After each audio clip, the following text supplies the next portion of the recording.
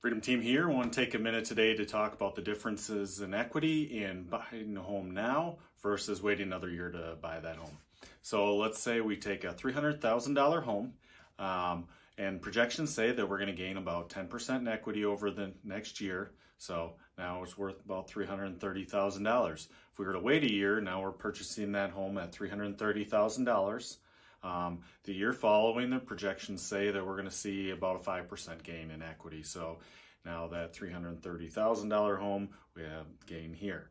But the home we purchased for $300,000 is also worth that same amount. So you can see the two differences in equity between the two.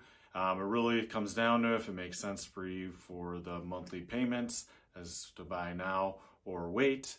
But if you can take advantage of a good increase in equity over the next year. It'll probably be another 4 or 5 years or beyond before we see increases in equity to this magnitude.